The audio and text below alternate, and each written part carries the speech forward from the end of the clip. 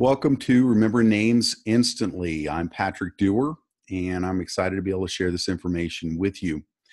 I know that a lot of us have had problems remember names. A lot of people have a real hard time being at a social event or a networking event or in a sales situation where you might have several people that you're meeting at once. Remembering everybody's name or anyone's name for that matter. I've seen people, and I know I've done it before too, where I shook somebody's hand and as soon as the hand separated, so did the name fall out of my head. And so I found some tools that I internalized and I've been able to use very effectively in my career to change a lot of things. I teach professional development classes around the country on things like leadership, communication skills, handling change, difficult situations with people and at work. And so every day I have between 30 and sometimes as many as 80 or 90 people in front of me, and they're all professionals. And by 9:15 in the morning, I'll have everybody's name memorized. And a lot of times that really shocks people. And when I show you the process, it's not really hard. And in fact, at the end of this, I'll invite you to, if you'd like to get a copy of what I'm talking about, I'll email it to you, no problem. Just remember, write my email down and I'll send you the material that I've referenced. And if you want to take a deeper dive, I'll show you a resource that I created to help with that. But the thing is that this training is going to be very effective if you begin to implement the tools and the tips and the techniques that I'm talking about. Now, I did not always have a really good memory. In fact, I had a really bad one. When I was in college, my first day in college, the academic advisor looked at my test scores, looked up at me and said, Mr. Dewar, do you realize that 99% of all the rest of the freshmen enrolled are placed above you? Our statistics show that people of your academic stature won't last 6 weeks at this university. Are you sure you wouldn't rather go to a junior college and make sure that college is your cup of tea? And all I could think is, wow, I've never been called an idiot so professionally in all my life. I'll send you an invitation to my graduation because I'll never quit. Well, in the first 2 years, I studied 17 hours a day, 7 days a week to prove them wrong. And at the end of my sophomore year, I had achieved an overall grade point average of 1.99. Yeah, not good. My dean said, welcome to second semester scholastic probation. Pat, if you don't pull it out next semester, you are going home.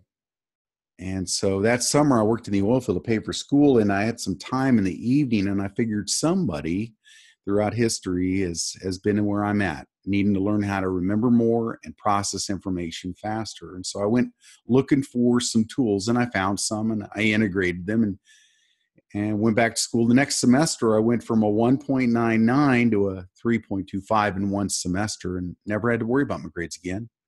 A couple of years later, got out with my BS degree. It's not all BS. But the point is that I got out with my degree. And when I got out, I never wanted to be called an idiot ever again. So I began to study everything that had to do with memory, reading, studying, learning faster, better now.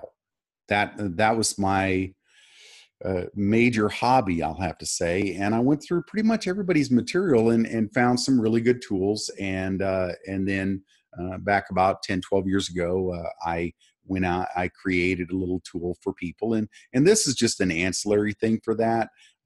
It's something that I cover in that material, but what I wanted to do is give you a tool right from the get-go. So with that in mind, there's a couple of key things to remember in names. And let me share this with you.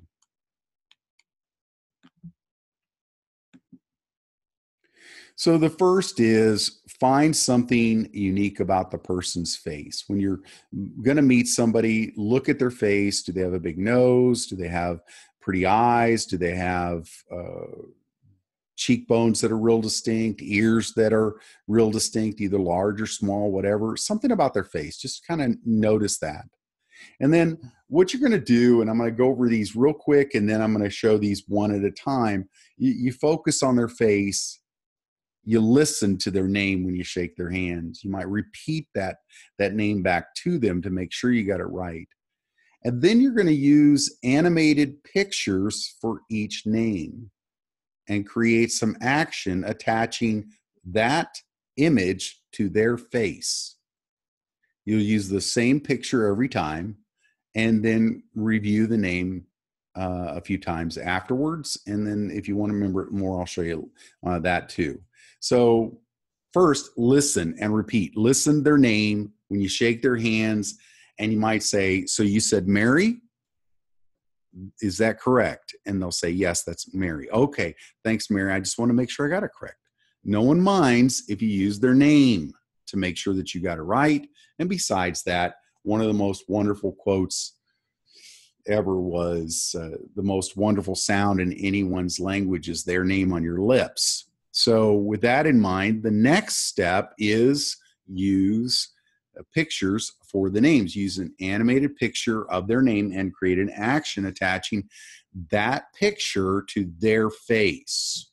So as I want to show you, you want to use the same picture for every name.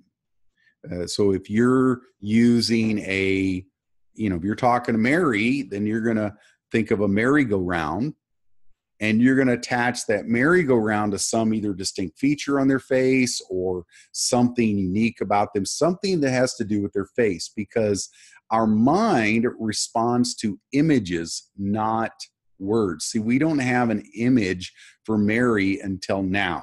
Now you've got an image for Mary, and it's a merry-go-round. But many people don't have an image for Bob or Tom or Sue or Tom or Alan or whatever. You might not have images for all of them, and you can create your own. I'll give you a couple of examples here of Mary. Next one might be Andrew, would be an ant that drew, and you're attaching that ant to Andrew's face.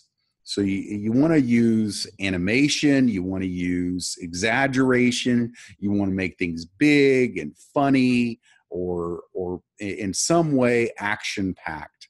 So you might imagine an ant drawing glasses and a mustache and a beard on Andrew's face. So you want it to create some sort of imagery. Another would be Michelle. Michelle is always a missile. And I'm kind of, I don't know, I'm a normal guy. I'll see the missile just like landing right on her head and it explodes, and it's kind of graphic. But the point is that I wouldn't forget that that's Michelle. Same thing with David.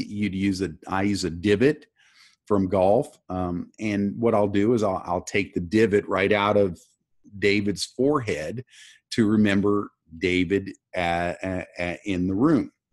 And then another example, I'll give you several of these today. Martha would be Martha's Vineyard. Slide kind of got a little wonky there, but Martha's Vineyard. And then Dennis is dentist.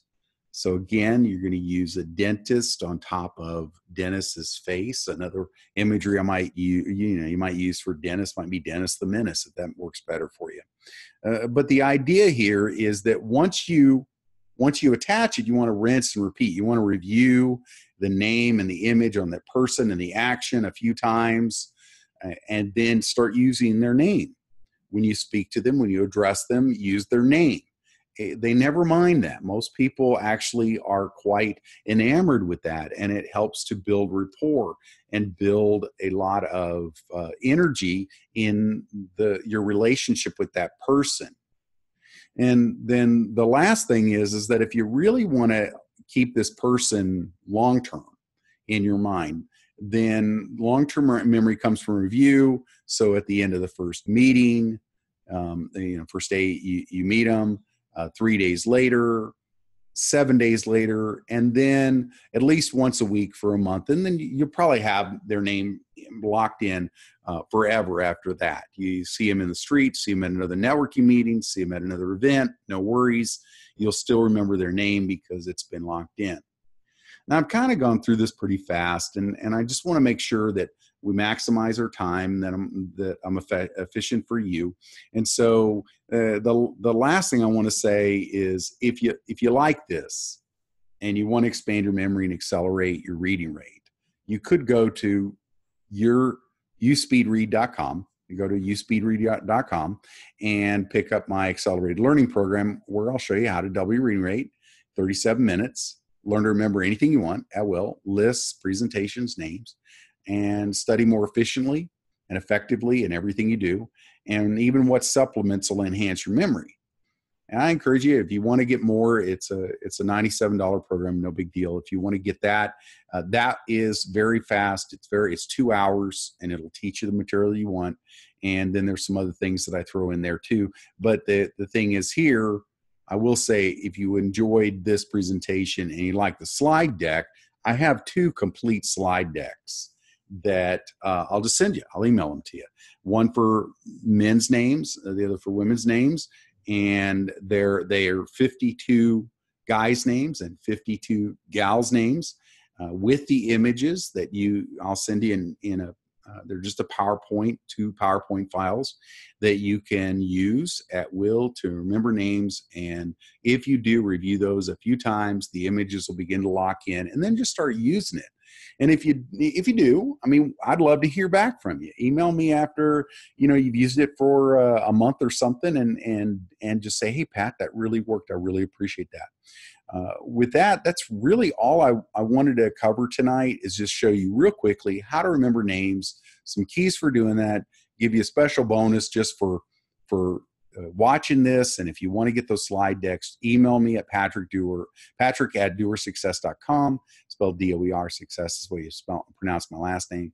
But I would also say, if you want to learn how to read faster, if you're an average reader of 200-ish words a minute, and you want to get a lot more done in a lot less time, I taught myself how to read over 1,000 words a minute using the tools that I teach on there. But I know that I can double your reading rate in the first 37 minutes.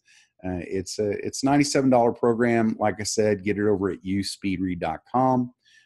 With that, thank you so very much. It's been a pleasure serving you tonight, and I hope to hear from you soon.